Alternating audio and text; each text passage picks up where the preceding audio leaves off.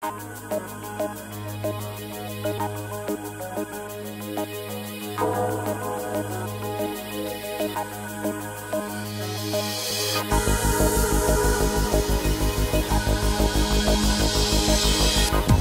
of concept programs for autonomous mobile robots. Well, joining us today to speak about that is Ed Romaine. Ed is Vice President of Marketing and Business Development at Conveyco. Ed, long time since we've seen each other. Good to see you again. Welcome. Well, thank you very much. Glad to be here. Ed, for anybody who's not entirely familiar with Conveyco, just tell us briefly, what is the company all about? What's the area that it focuses on? Sure. Conveyco Technologies is a systems integrator within the order fulfillment and distribution center market. We're handling all types of solutions from multiple products to total systems.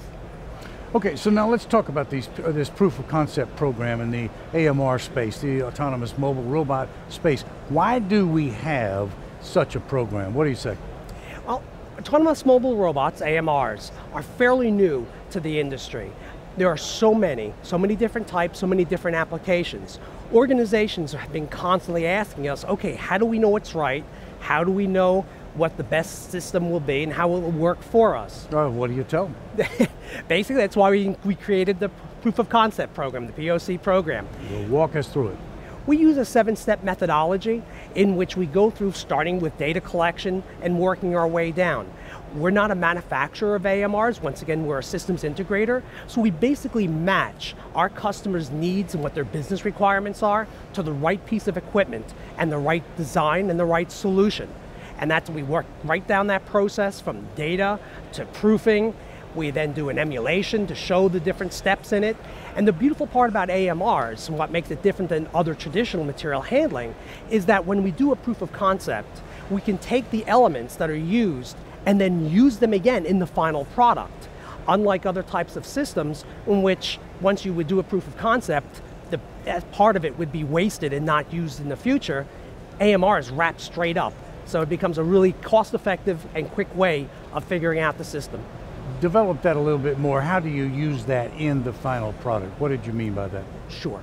Robots, workstations, whatever software, the controls, the elements that are required to do the proof of concept, the proof of concept is just a scaled down version of what the final system would look like, allows you then to take that work that you've done. You've developed the controls, you've developed the software, you can then take that and simply scale it up.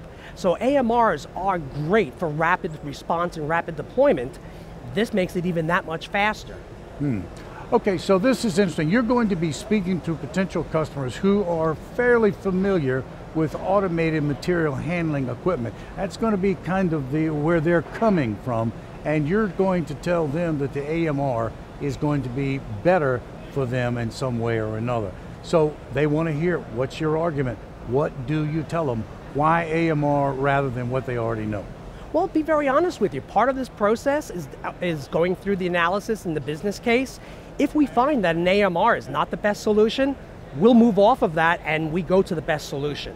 If it is an AMR, we then tell them why, we demonstrate why that's the right reason, what the benefits will be, what the business case will then prove out to be, and then we go into the proof of concept program where then we build the actual proof of concept, the scaled down model, to be able to show, to be able to test different processes and procedures, and you can take that up to various levels, from very simple to very complicated proof of concept, which then takes you right into the full system. Okay, so you've intrigued me. I want you to now embark on that. So how do you make this proof of concept program work? Walk me through that.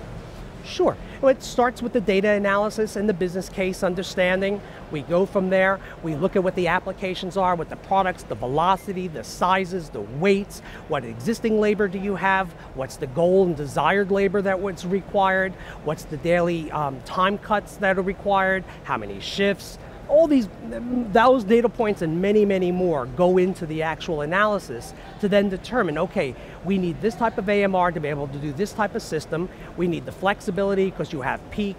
We need times which will be slower, so that might mean we need a different type of technology. We might use multiple AMRs, different types of AMRs, to accomplish the same application.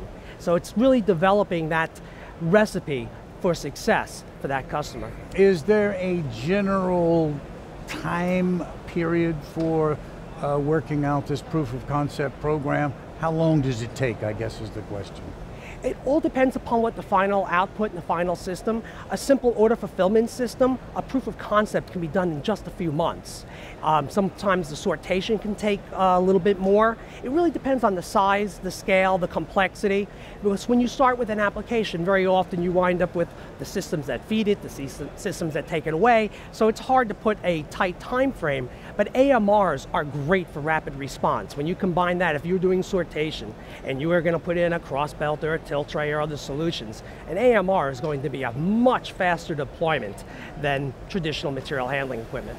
All right, Ed, final question. Let's talk about limitations. There must be some limitations to AMRs and to the applications, where they're employed. So walk us through that. What do you say?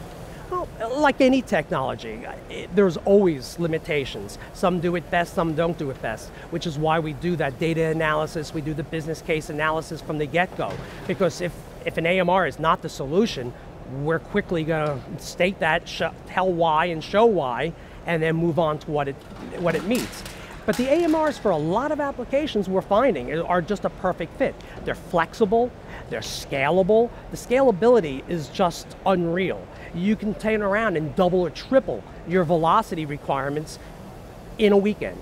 That type of system, that you're not going to get that from standard material handling, and you're not having systems that are bolted onto the floor. So the AMRs definitely have an advantage, but to your point, it's not a cure-all for everything. Mm-hmm. Well, it's the most interesting presentation you've just made, and I suspect any number of viewers are now considering this very thing. Ed, thank you so much for finding the time to speak with us here. Thank you very much. I thank you very much. That's Ed Romaine, Conveyco, speaking with us today about proof of concept programs for autonomous mobile robots. Perhaps one is in your future. Thanks for watching.